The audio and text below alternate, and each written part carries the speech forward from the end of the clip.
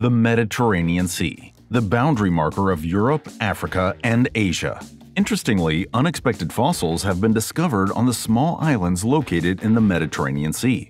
For example, on the island of Sicily, Crete, and Cyprus, there lived dwarf hippos that had migrated from Africa and became smaller due to island dwarfism. It seems pretty implausible that these hippos swam hundreds of kilometers across the sea and settled on these different islands. So, how did these hippos manage to get here? The Mediterranean Sea, now a familiar body of water, was once a parched desert in the distant past. Approximately 6 million years ago, when the Mediterranean was a desert, hippos traversed the newly exposed land from Africa to Europe. Later, as this region reverted to a sea, certain hippos found themselves isolated on islands, shrinking in size due to island dwarfism. Interestingly, there is other definitive evidence that the Mediterranean Sea was once a desert.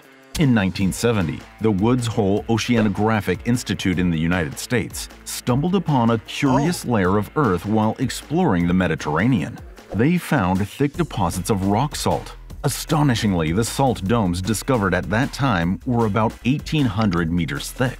5 years later, a second exploration revealed that these salt domes were distributed throughout the Mediterranean. In the southern part of Italy, on the island of Sicily, a massive salt mine exists.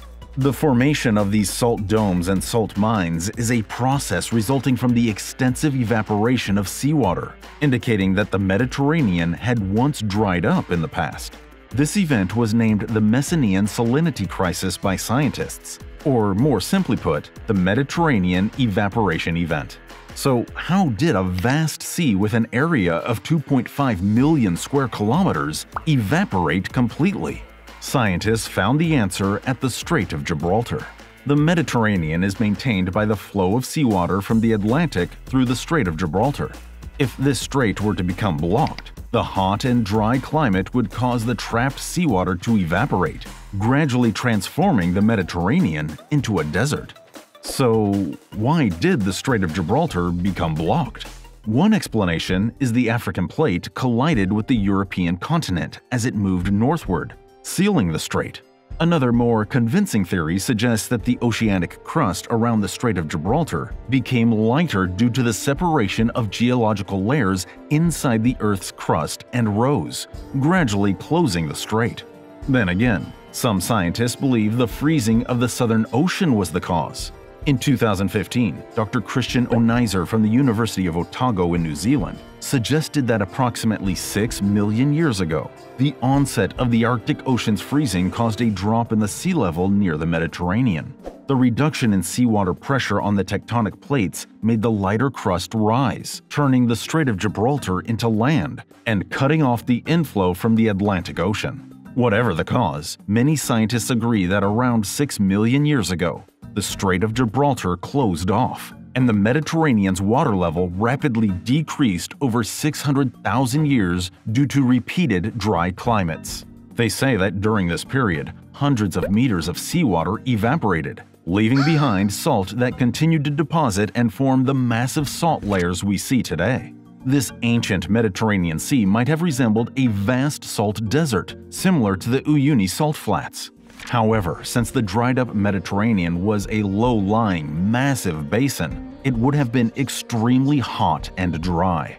Considering the current average depth of the Mediterranean, some parts of the dried-up basin might have been up to 4,000 meters below sea level. In such low-altitude areas, high atmospheric pressure and the basin structure make it hard for heat to escape.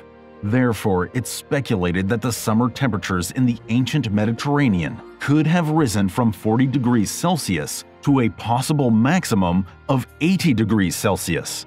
Additionally, the lakes scattered throughout were likely high in salinity, making them uninhabitable for most life forms, essentially creating lands of death. In fact, the sedimentary layers from that period in the Mediterranean show virtually no traces of animal burrows or other signs of flora and fauna. Interestingly, in 1928, before the Messinian Salinity Crisis hypothesis emerged, German architect Hermann Sorgel proposed the Atlanttropa project. This plan involved damming the Strait of Gibraltar for hydroelectric power, while also lowering the Mediterranean's water level to create new land.